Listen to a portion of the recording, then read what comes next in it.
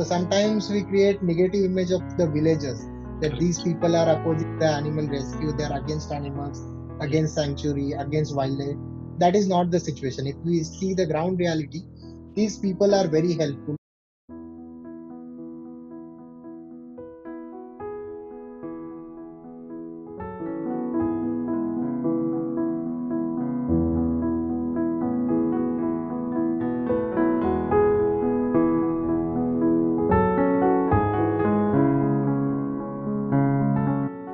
Working with animal itself is most exciting and challenging thing, because every day is a different thing, different challenge. You have to continuously improvising your way of working, because animal quickly learn your ways of working, and they come out with the ways to overpower you. Always keep improvising your own style to keep the animal under control. Because if we see, zoo is a relatively new industry, because it was a very old profession. Like, we are petting the animals for last 10-15,000 years. The oldest pet animal is the dog. The domestic dog is supposed to be living with humans, and the second oldest would be horses. All the other pet animals have come after that. So we have a very good bonding with dogs. They have adapted to our lifestyle. They have completely become pet. But zoo is not about petting the animals. It's about their conservation. If we talk about India's goals for zoo management, we have three objectives. With the very first objective is to contribute ex situ conservation efforts. So there are two ways of conservation. One is in situ, wherein we have national parks, sanctuaries, protected areas where we protect animals, wildlife, all the flora, fauna in their natural habitat. But in certain cases, their population is so less, or they have certain dangers in their natural habitat, wherein only in situ situations are not enough, or in situ conservation may not be helpful for its long term conservation. So in that case, we take certain specimens of those animals into captivity. We maintain them in captive habitat. We make them breed. We increase their captive population, and we try to relocate them in their natural habitat so that we have multiple populations available for the conservation of that endangered animal. But that is just one aspect. Similarly, the other objective is, as you mentioned earlier, we need to create awareness among the masses. So not everyone can afford to go in the forest and see the tiger or wildlife. They have need to have some opportunities within their vicinity. So in that case, zoo becomes very handy. People can visit within their cities and experience the live animals. They can see the live animals, they can observe the behaviors, they can experience how they live, how they walk, or what is a wild animal. So that is the second objective. And third, through various education activities, we can sensitize these masses what they need to do about the wildlife conservation, what is their contribution through which they can contribute conservation of specific animal habitat or a particular species. Okay, so this is the basic. So in India, our zoos are relatively old. Zoos are continuously evolving. So there are three generations of zoos so far. The very first zoo was menageries. Even before menageries, our Indian rulers had private collection of animals. Like Akbar, Jahangir, they used to have huge collection of deers, antelopes, cheetahs, leopards. There are very few records of having tiger and lions also in the captivity. So they used to collect the cubs and rear them in the captivity. So even in movies you have seen the kings are walking with the tigers and lions. So that was kind of zoo experience, but it was restricted only for the royal families. So in the late 17th century or early 18th century, the Britishers came, and during the same era, some of the Indian Nawabs opened their private animal menageries for public viewing. So they used to keep these animals into very small enclosures. They were like jail enclosures, the vertical bar enclosures, and there was no naturalistic feeling, or the animal was completely jailed kind of situation. So this was the original concept of the zoo in India. But eventually, when Britishers entered, they decided to take it to a larger extent, because in Europe they were trying it. They were collecting animals from all over the world and exhibiting them in the European zoos. London Zoo was very famous in those days.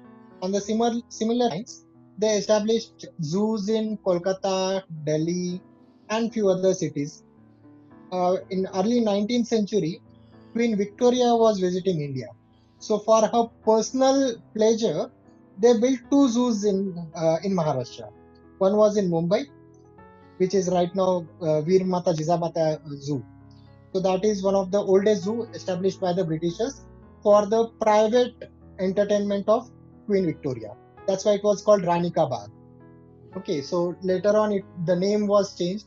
A similar zoo was built in Nagpur also, because Queen Victoria was supposed to visit Nagpur. So her old bungalow, the surrounding garden was converted into a animal collection. Later on, they were open to the zoo. But these zoos were representation of Victorian era. So Correct. these older zoos are called menageries or Victorian zoos.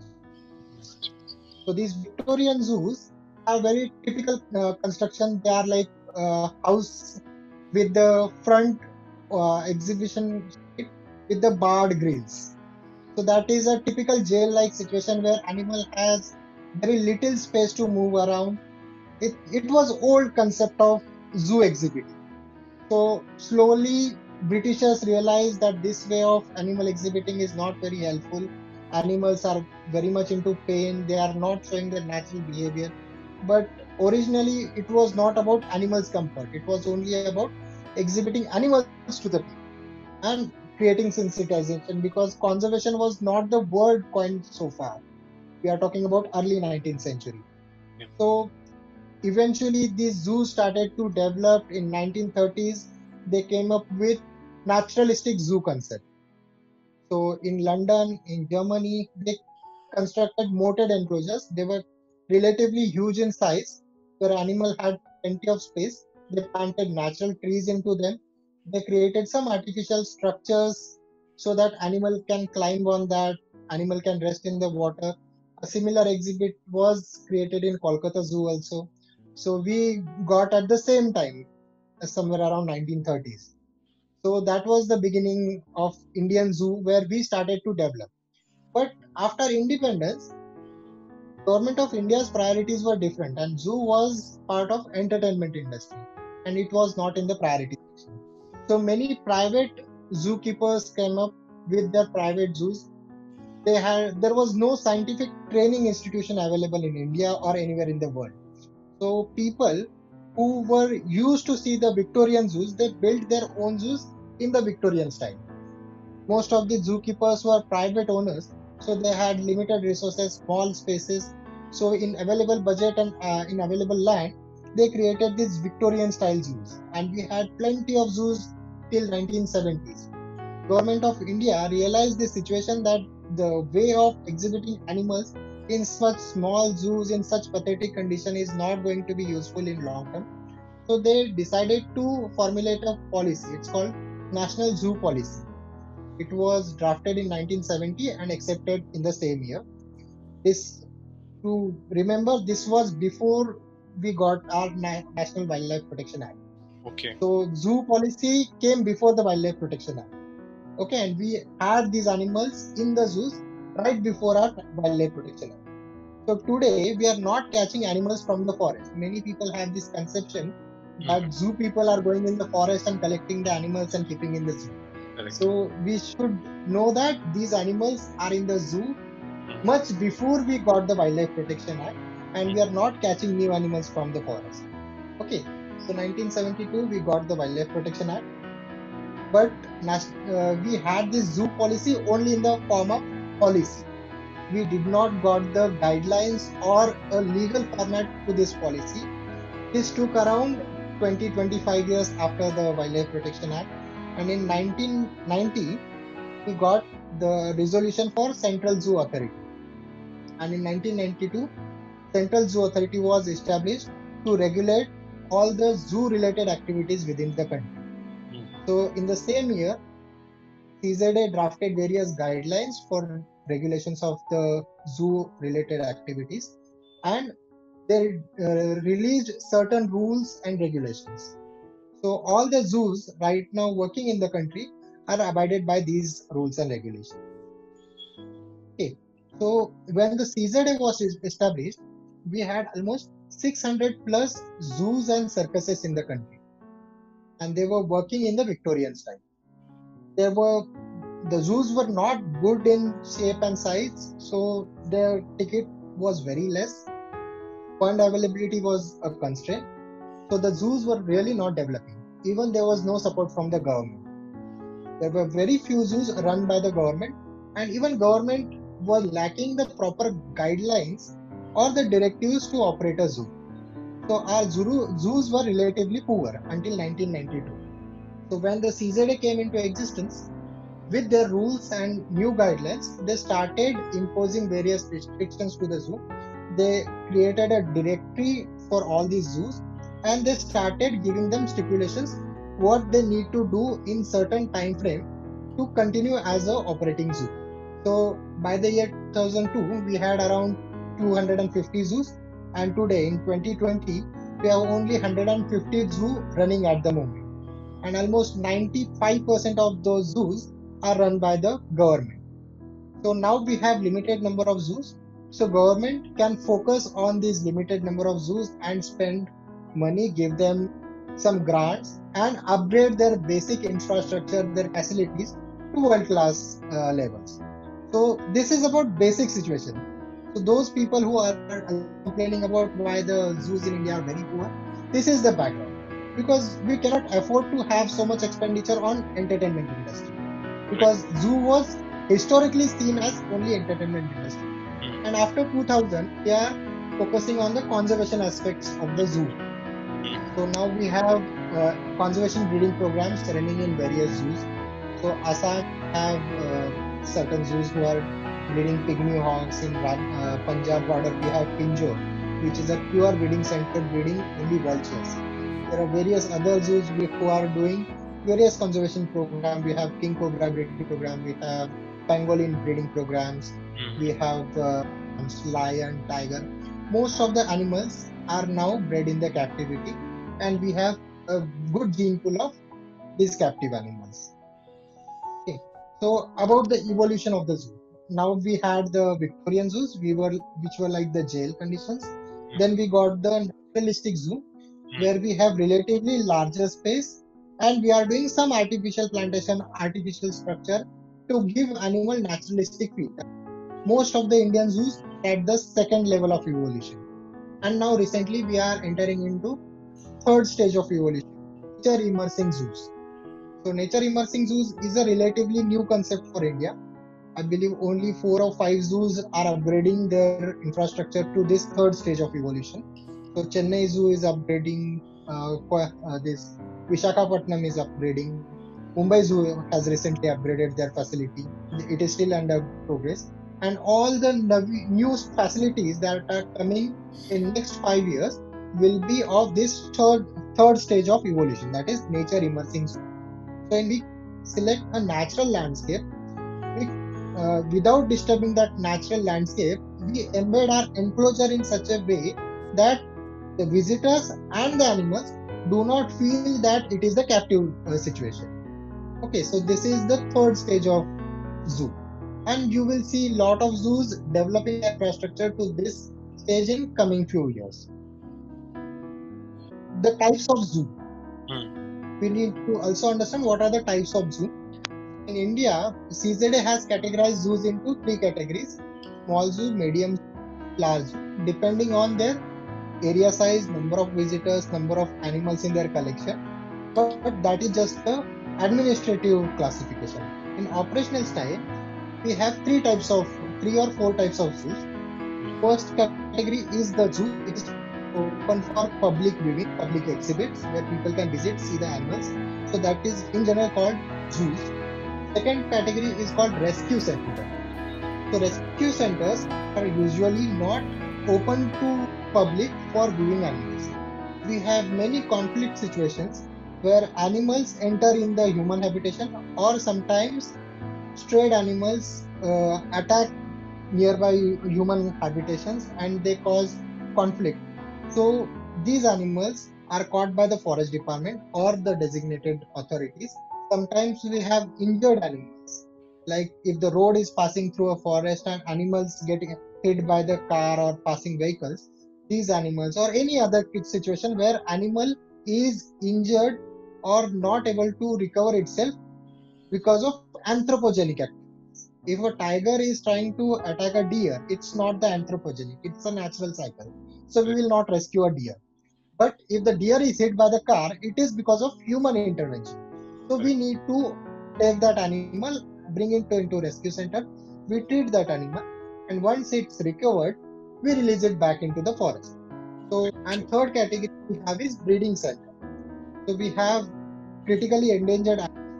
We select a few individuals of them, we bring them into captivity, we breed them, we try to maintain all their natural behaviors.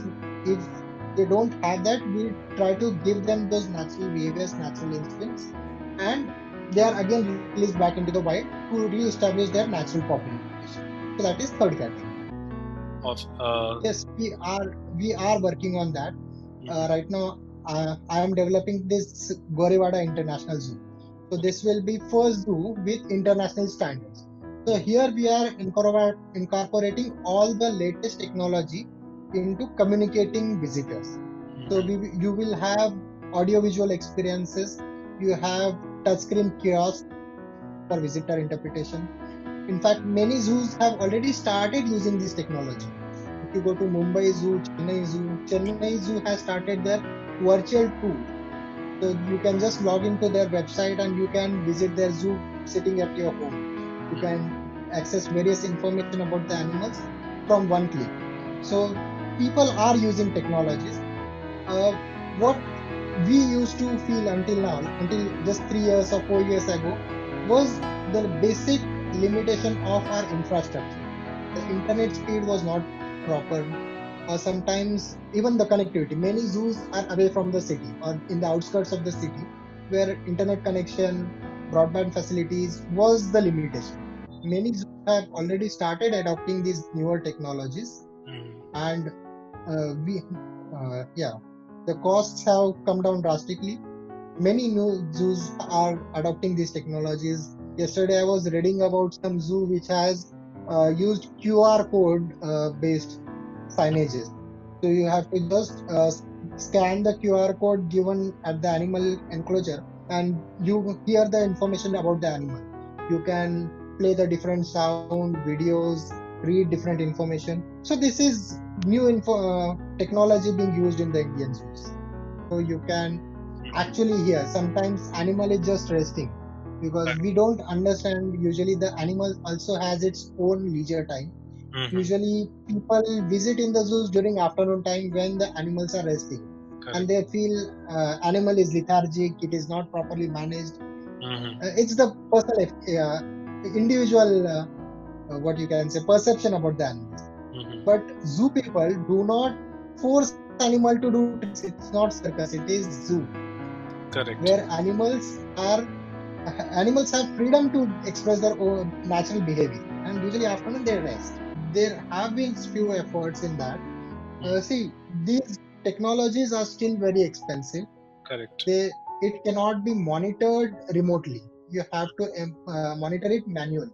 So it is still expensive and sometimes out of reach to the department or the local resources. We are talking about the remote forest locations where you may not have trained personnel available very easily. So yes, wherever possible, we do uh, chip the animals. Microchipping of animals is also done to record their movement if the animal again comes back into human habitation. There have been few cases where these animals were radio collared to monitor their movement, their behavior. So those experiments were done before, but still, I would say these are at the experimental level. We do not have enough financial and technological support to do it with each and every animal. But yes, we are doing it.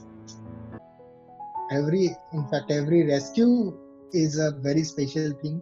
because you you do all the efforts possible to save that one particular individual. Mm-hmm. So I remember several instances when I was working in Pune. I got a call to rescue a gore. This gore had fallen into a well, Oh. and when we reached there, from the nearest roadhead, the well was at least 3 kilometers inside in a farmland, Mm-hmm. and just next to the farmland there was forest. And probably in the night time, this herd of boar tried to enter in the farm, but since the whale was at the ground level, the female boar fell into the whale. When we reached there, we had no source, no clue how to take it out because the animal must be weighing at least 600 kilograms and well was more than 30 feet deep. So fortunately, animal was not injured. Uh, but local villagers supported us very nicely. The farm owner allowed us to bring JCB and all the bulldozers, all the heavy vehicles through his farm, destroying his uh, produce just to save that one life. That was very helpful of those that farmer. So sometimes we create negative image of the villagers that these Correct. people are opposing the animal rescue, they are against animals, against sanctuary, against wildlife. That is not the situation. If we see the ground reality, these people are very helpful. I Mm-hmm. have seen many instances where one of the family where member was taken by the leopard or tiger, but still these people don't want to just shoot that animal. But many of our urban activists start their agitation that shoot that animal, catch that animal. But these villagers, these tribals, they have accepted these animals into their life. I believe that is the lesson everyone should agree that we must accept these animals as part of our life.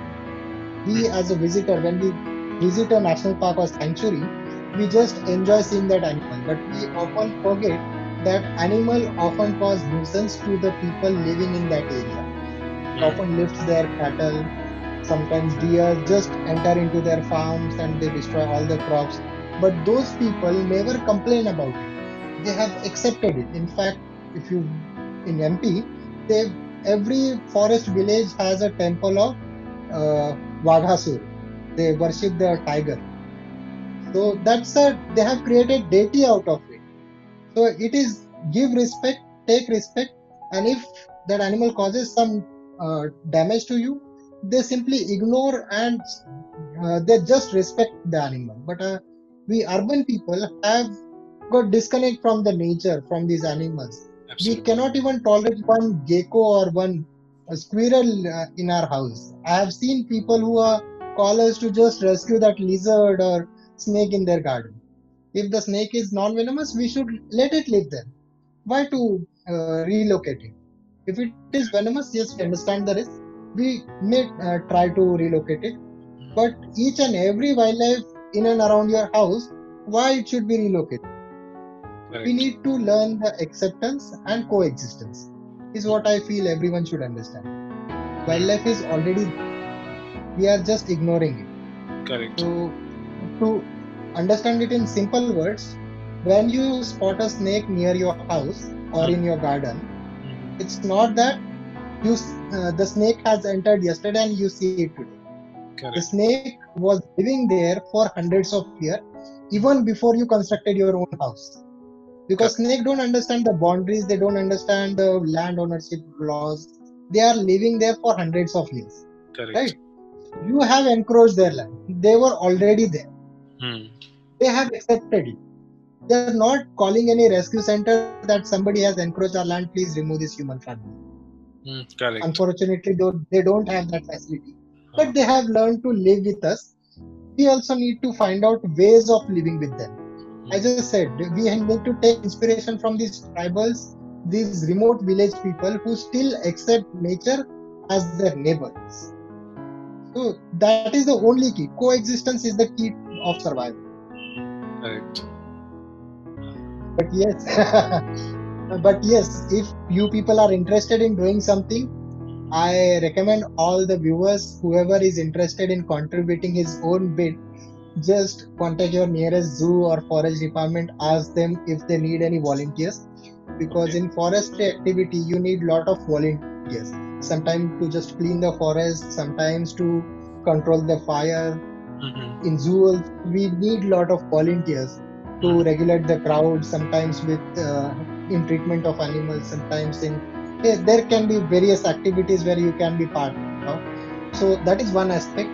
If you don't have the spare time to go and volunteer for some other organization, but just at sitting home, you can also contribute. You save electricity, save water, save paper. Everything ultimately leads to conservation of forest and wildlife. So a sustainable lifestyle is equally important rather than active participation in the conservation movement. So I think each and every one of us can contribute to the conservation by this way. Government has limited resources. Government is trying its best in Mm-hmm. all the available resources. But government is representation of us. We have few peoples amongst us working Mm-hmm. for the government.